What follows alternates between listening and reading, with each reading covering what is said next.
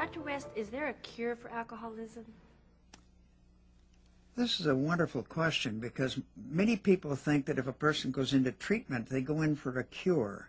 In fact, there was an old kind of a wives' tale that there were certain cures for alcoholism. There is no cure for alcoholism. And by the way, when we say alcoholism, we're talking about alcohol dependence, that is addiction to alcohol.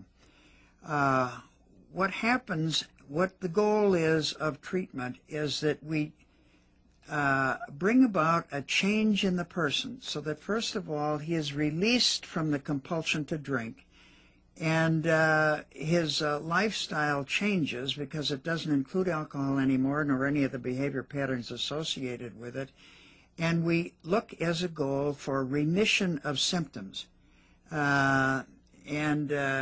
Remission of symptoms means that there's long-term, ongoing, steady sobriety in the person's life without relapse.